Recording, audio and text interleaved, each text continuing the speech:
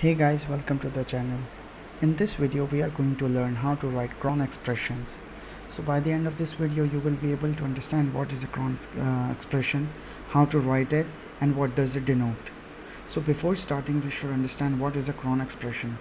Cron expression is basically a block of 5 numbers or characters that constitute and point either a particular time or a range of time or an interval of time. So basically what we see is there are 5 digits or special characters which are aligned in such a way, like we have 30, 08, 08, 09 and 1.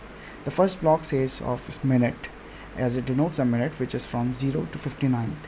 The second block denotes the hour, which is from 0 to 23. The third block denotes the date of or the day of the month, which is from 1 to 31 depending on the month. The fourth block represents month from 1 to 12, where 1 stands for January and 12 for December.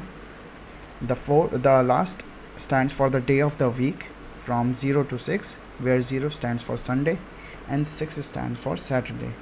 So if there is a cron schedule like this, like we have on screen, what does that mean? It simply means that 8:30 on day of month 8 and on Monday in September, which means at 8th hour or the 30th minute on the 8th of September or on any Monday on September, this particular cron schedule should trigger or is set to trigger. So on 8th of September and whenever there is a Monday in September, this will happen. So one by one let us go through several other literals that are related to this, and so that we can understand and get some tricks done. So the first trick is using an asterisk. It refers to any value. So our use case is 8:30 of any day of any week of any month. So we first write the minute, which is 30. Then the 08 is the hour, as we want it to run at 8:30 of every day.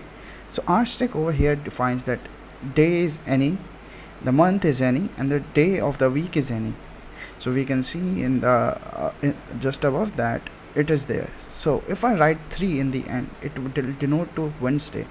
So anytime on Wednesday at 8:30, this will trigger. Now let's move to the second one, which is the comma. Comma is used to mention different values of a single block. So if we have a use case of 1 2 3 4 5 minutes of every hour of every day of every month on Tuesday, then what we are going to do? So we have minutes of 1 2 3 4 5 7, like that, let's say. So it simply states that this is going to be a one block, the other block is going to be star, the other is star, and the other is star, and the last one is 2. What does this mean? That whenever the time is set as 1 2 3 7 minute, it will trigger, no matter what is the hour, no matter what is the month, no matter what is the date, but the day should be a Tuesday. So if I remove this 7 for once, you can see that on 27th and the next hour it will trigger at first minute. Now let's go to this third one, which is a hyphen.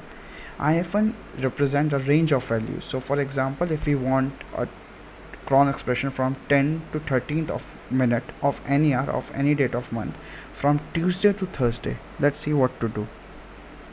So we have 10 to 13th minute, that means 10-13, and then any hour, any date, and any day of the month.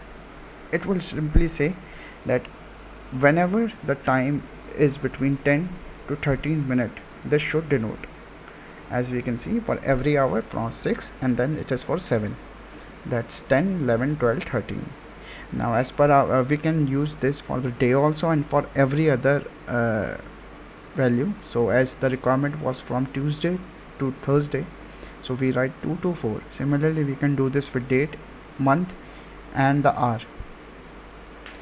Now let's move to the last one, which is going to be a forward slash. Forward slash is used to obtain the step values, which means whatever I write after forward slash, it will slash and make the steps of the minute or whatever the value which we are going to give into the same thing.